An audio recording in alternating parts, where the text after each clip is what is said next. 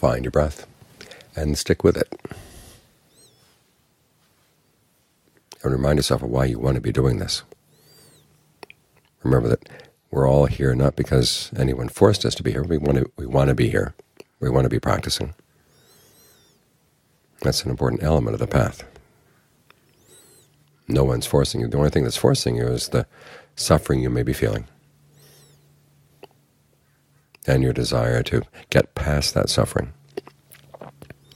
But your choice of the path, that's voluntary.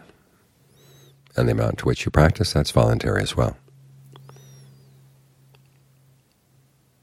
This is a quality that the Buddha tries to preserve in all levels of the practice. When he was asked where a gift should be given, he says, where you feel inspired. In other words, he was protecting your free choice and your realization that it is a free choice. You begin to see that your actions do make a difference. And so the question is, how much difference do you want to make? That's up to you. Buddha lays out the path. He lays out many paths, actually. He said, this is the path to the end of suffering, this is the path to heaven, this is the path to human rebirth. These are the paths to the lower realms. And it's up to you to choose. So if you want to go for the higher paths, okay, make sure you can foster the desire to keep at it and to see what ways that you can improve your practice out of your own free will. Look around and see what needs to be done.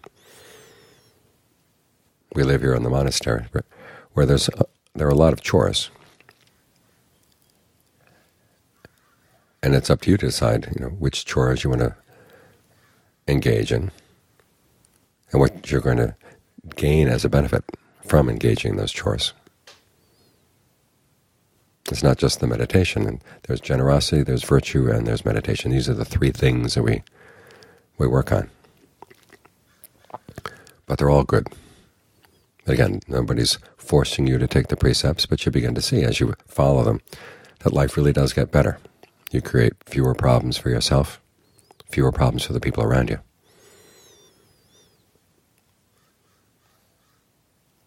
And so you try to find ways in which your precepts can become more precise. In other words, the precepts as they're stated are basically the lowest common denominator. But you may decide that there are ways you want to up your practice of the precepts. In the same way with your generosity. You may not have a lot of money to give, but you've got time, you've got energy. Where do you want to invest it?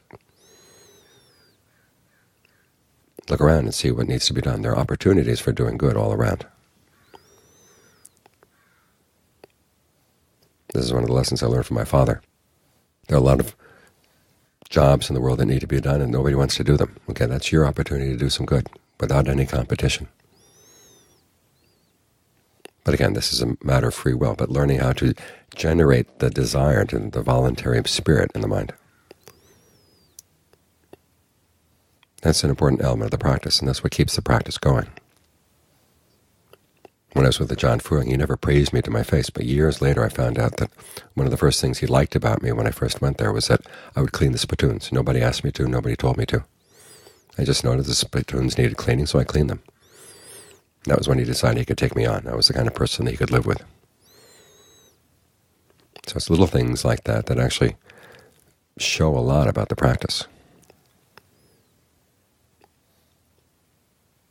Show your level of practice or your level of commitment to the practice to other people.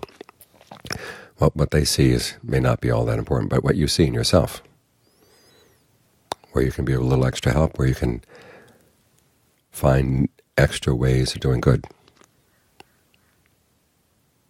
that's to be encouraged.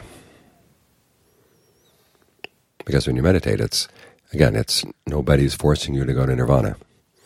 It's when you decide you want something a little bit better. You want to put in some more effort. That's what gets you there, that voluntary spirit.